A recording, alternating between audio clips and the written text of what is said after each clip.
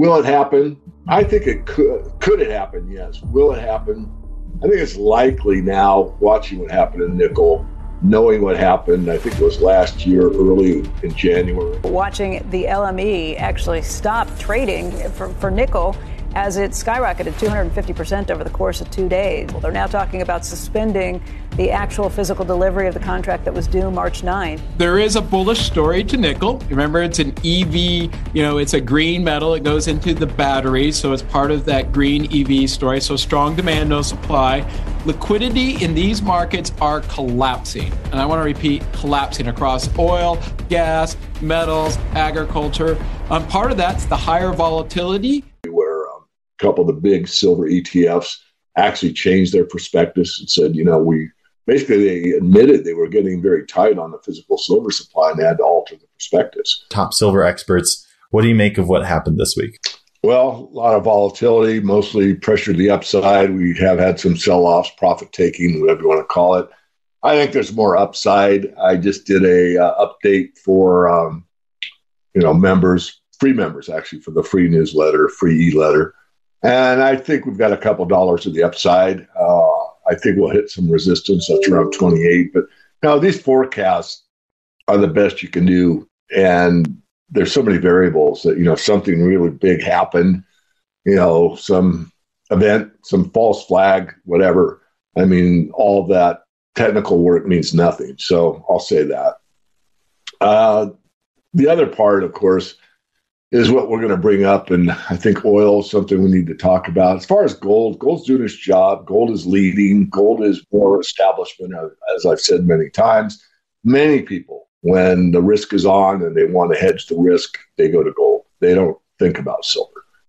It's gold, gold, gold. And that's fine. In fact, that's where most of the money is. I mean, there's, if you count in fiat, and gold market dwarfs the silver market. Nonetheless, some of that angst will spill over in the silver market at some point. I think it's already starting, and I do think it will continue, as I just said, but I do think we'll hit a plateau at some point, depending on this Ukraine situation. If things start to calm down, it looks like there could be some negotiations and things are kind of put to bed, so to speak, then we might see, I would expect to see a pull-off in the metals prices. Now, would you say in general this move in the metals this week has been news-driven and not necessarily fundamentals?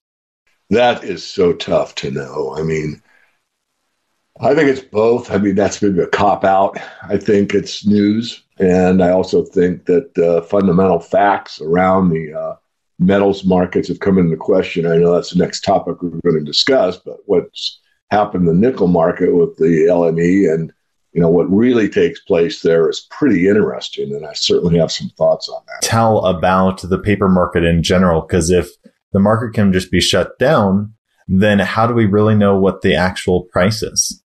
Exactly, and that's where, these things could go away. I mean, I've made the comment many times that, there used to be a milk futures market and an egg futures market, and both those are long, long gone. And we still have milk and eggs, and it's a cash market.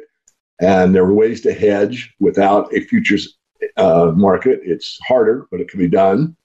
And so I think it would be a much more fair market across the sector. I mean, the entire commodity sector, not just the metals markets, the coke, the foods, the stuff, the softs, everything. If we had a more honest market where the true side of supply-demand fundamentals would dictate the price rather than how much paper can be produced, that's a derivative of those given commodities. So will it happen? I think it could. Could it happen? Yes. Will it happen? I think it's likely now, watching what happened in nickel, knowing what happened, I think it was last year, early in January, where a couple of the big silver ETFs actually changed their prospectus and said, they admitted they were getting very tight on the physical silver supply and they had to alter the prospectus. And my shout out to Ronan Manley, a bullion star, for bringing that to everyone's attention. He does some very good deep looks into what's really going on. Taking palladium as an example, how the price was controlled around $1,000, but now it's around $3,000. Would you say that this kind of market, if you want to call it manipulation or control, can only go on for so long, the long-term trend will still prevail? I do, yeah. If you want to, I'm going to be very conservative here and I'll probably get some people upset, but I'm not here to make friends. I'm here to be as honest as I can. I would say silver right now, and I know this sounds like a broken record, is probably the best place you can put your money for the next decade. The reason I say decade is, I'm old enough where, I'd be here 10 years from now, I don't know, to be determined.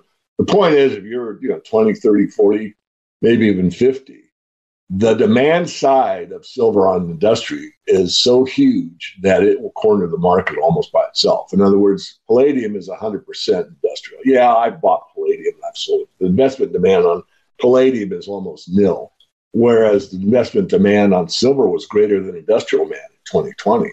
So that's the dynamic that's different between the two metals.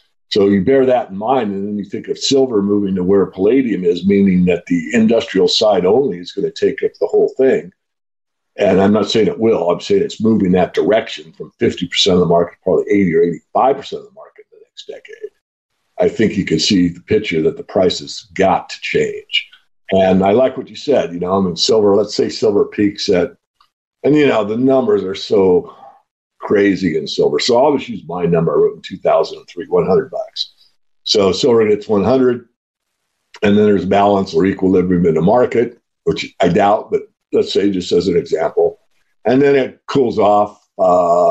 Let's say it goes to 150 and it cools off to 100. It's 100 stable there for a while, like a year or something.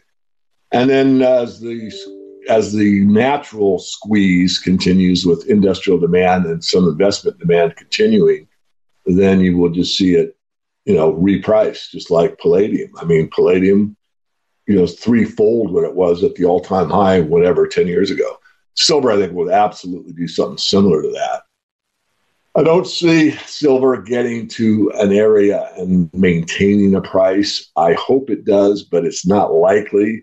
Silver has a history from day one of spiking when it's in a market condition, when it's not used as money. So I do expect to see silver overshoot, what the market will bear. But there's a lot of things that are unknown right now, especially, and I'd like to pick up this discussion into the oil market. Going to tamp down inflation at all, especially if, energy is rising so dramatically? It can't. They cannot put the interest rates above the true inflation rate, or let's say the nominal inflation rate, which is what you're reporting, roughly 8%. They can't really go to 10%. It's possible if they did, they would crash the bond market. The interest on the national debt would be so astronomically high that it would be unbearable. So they're in a box. And so the only way out is for them to reinvent the monetary system, which is what they've been doing with this central bank digital currency and all that's going on in that sector. And there'll probably be some real big debt forgiveness. And I'm sure the bankers have some ideas of how they're going to mitigate the problem and make it sound like it was our fault, but they've got the solution.